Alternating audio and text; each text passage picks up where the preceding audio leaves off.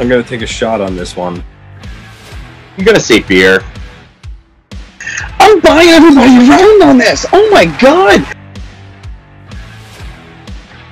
Bill Burr, by the way, has this great sketch about. Oh wait, Phil, what'd you see?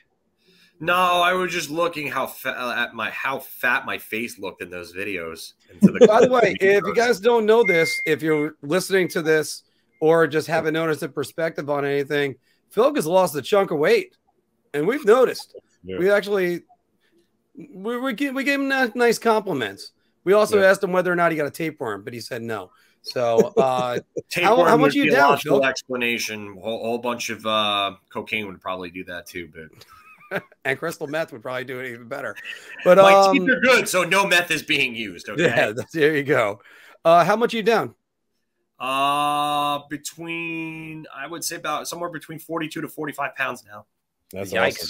Wow, that's amazing. That's amazing. I mean, I get happy when I lose 2 pant sizes. That's about it. Because I fluctuate, especially beginning of the year, and then like right now I'm in my fat phase. I'm already back at the gym trying to get that all working again. Everybody, thank you for joining us for the Big Apple Hockey Bar Talk, where we gauge our confidence on NHL topics based on our choice of drink. And there's a nice pure hockey water bottle. You know, that's not a sponsor. We could always use sponsors. No. Please, we need money. Pure hockey, if you're listening, please. But if you're confident about something, you want to buy everybody around. If you're not that confident, I just need a shot. And if you're just okay, I'll have a beer. So we're going to start with some of the news that was made today. Vitali Kravtsov has been loaned to Tractor, and his loan signals the end of his time as a New York Ranger. Mr. Filkowski, I go to you.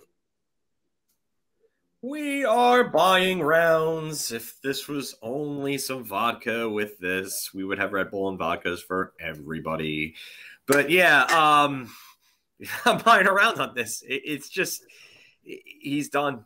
He's done. And you know what the sad part is you have a team with an anemic offense that needs right wing depth, especially after you traded your best right winger away for a bottom 6 winger. And don't get me wrong, I practice nuance. So I love Sammy Blais so far, but I still hate the Buchnevich trade because you could have gotten Sammy Blais for a prospect and a 3rd-round pick or something else. So, yeah, this team started for offense.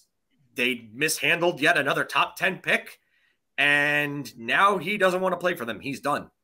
Especially after Gerard Gallant reached out, what was it, about a month back or so, and stated that he tried to get Vitali Kravtsov to rejoin the team. You could have had your guy come in. There's probably a 0.001% chance that he rejoins the Rangers. So I'm buying around here. Anthony? Oliver Wahlstrom looks pretty good right now, huh? You son of a bitch. You know, it's funny when he scored that goal against Nashville, when you said what a shot that was, and like this is just going to probably grind the gears of a lot of Ranger fans who just. Do you want me to go over there and punch you? Is that what you're looking for right now? Look, will jump right in the car and drive out there. You gotta go round. I know with today's comments, kind of PC type of comments and whatnot. They said the right things, kind of left the door open, but I see it going the way of Elias Anderson. You get loaned out, you eventually get traded. I think that's exactly what's going to happen. Whether it come the trade deadline where maybe the Rangers are in it and they want to get some scoring, they use him as a piece, or in the summertime they move him. I think it's just inevitable. But in the meantime, this move allows him to at least play, in the 2nd best league in the world, I guess you could say. And hopefully, he produces, and maybe that kind of ups his trade value and interest even more. But I would be shocked if he ever plays a game for the Rangers. I want to buy around just to agree and say I'd be shocked if he plays. But I'm going to go beer, and the reason why I'm going to do that, I'm going to get a nice big one that covers Anthony's face and mine. I'm going to use this for an example. Where's Vladimir Tarasenko playing right now? St. Louis. He's still in St. Louis, even though he asked for a trade. He vehemently wanted out. Sometimes these situations, I know you're sighing, Phil, but sometimes these situations have a way of fixing themselves. If he goes through the KHL season, let's say this is a possibility. He goes through the KHL season, the Rangers really need help on the right wing. They then bring him over. They guarantee him a spot. They put him on the right wing on a better line than Brett Howden and who gives a rat's ass. And by the way, also Brett Howden. And the Rangers actually get him and he flourishes. Then you just save the entire thing. It's not likely going to happen. I don't see it happening, and it's very, very yeah. very there's a possibility, but you got to remember they've played games with him twice now, and you have a general manager who lets his emotions get in the way of doing business. So there's an obvious axe to grind at this point, and yes, Ariana brings up a good one. Drouin was another example for Tampa, and how they got Sergachev out of that. Steven and Tyler talked about that on Wardy yesterday. So I would tell you right now, yes, it is possible. But when you have an organization that doesn't know how to handle personalities like this one does, that personality, that chance is very, very slim. I would say microscopic at best. Well, by the way, and you just mentioned who talked about it? Steven and Tyler. Yeah, it dropped the end, and it, No, I said sweet emotions. Yeah, God. Yeah. No, I was going that direction with the joke. So there you go. So more bad jokes from Mark, everybody. So on the topic of I feel like punching Gordy Clark in the face right now, the Rangers should move on from Filip Chytil. Actually, I'm going to go Anthony first. I'm going to go beer. I think that it might be a little too early, but I think the frustrating part is he has offensive skill. He has the stick handling ability. He has the puck skills. I just don't know if he's going to do enough to where he could be responsible enough to be that prototypical third line center. I think for him to flourish, he has to be, at least a number 2 center. And on the Rangers, I mean, that's not happening this year with Zibanejad and Strome. But again, he's another guy that I could see the Rangers moving at some point, whether it be in the summer or whether I mentioned Kravtsov, maybe the trade deadline. There's someone available, and they dangle Chytil as one of the pieces.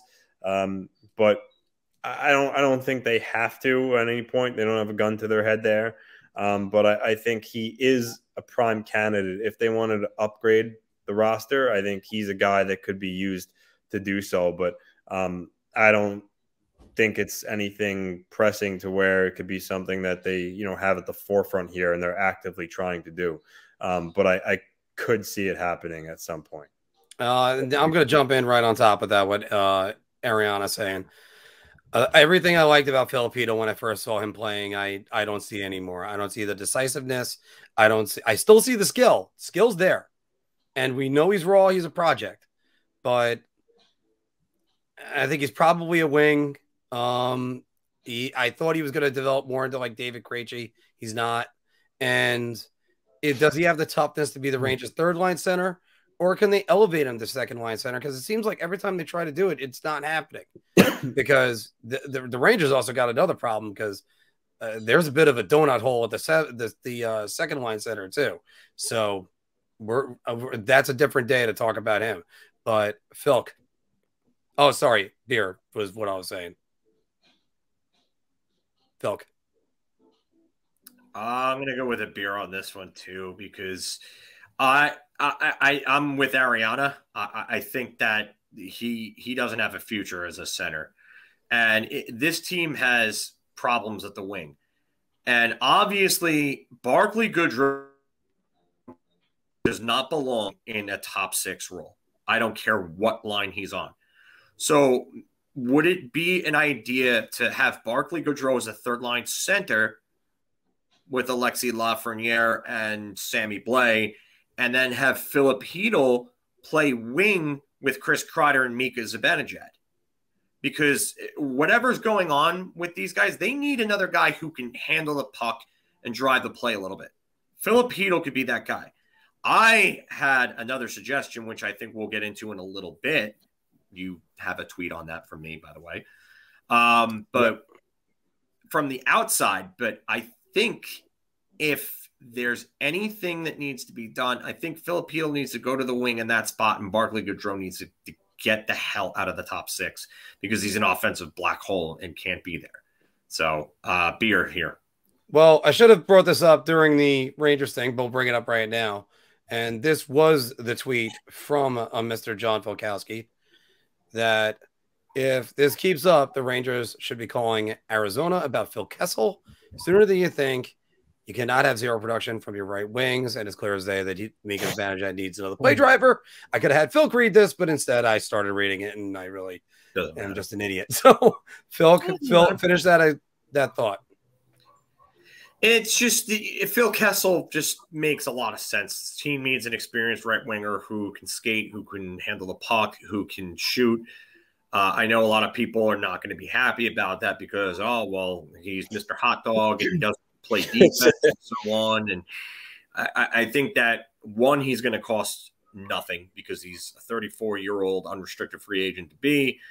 Is he going to be the same player that he was in Pittsburgh? Probably not. But if he's a guy that could come in and score, 20, 25 goals for this team for the rest of the year and then, give you a 50 to 60 point pace and be just something that could help Mika Zibanejad out on that line, then is it really that big of a deal to give it a shot, considering that you really don't have a whole lot of internal options? Good point. And yes, I think Arizona is going to deal him way before the trade deadline. Here's my question for you. Does it matter that he's another right-handed shot? I don't think it does really all at this point, because here's the issue. Chris Kreider's a left-handed shot on the left wing. I mean, he's not a one-timer type guy. Phil Kessel is also not a one-timer type guy. The only guy that's really a one-timer guy on that line is Mika Zibanejad.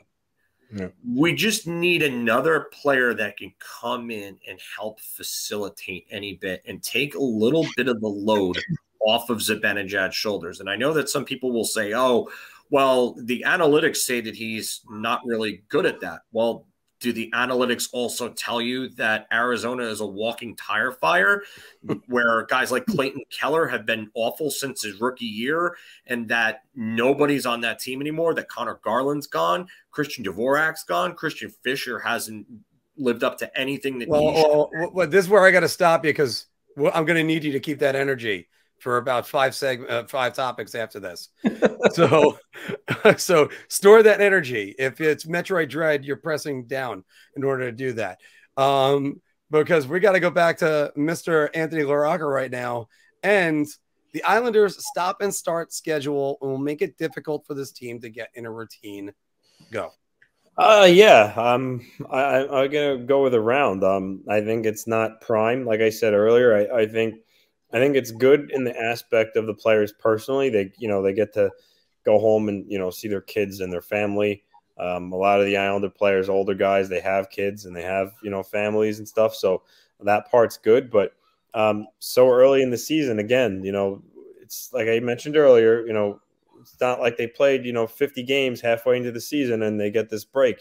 They just started. So as it is, they're starting to feel their legs and get going. And when you have long breaks like that, I think it definitely affects your rhythm and your ability to really get to the top of your game faster. The good part is, this is really the end of it. After this today, they finally play Montreal tomorrow. And then they have a back-to-back with Winnipeg and Minnesota on Saturday and Sunday.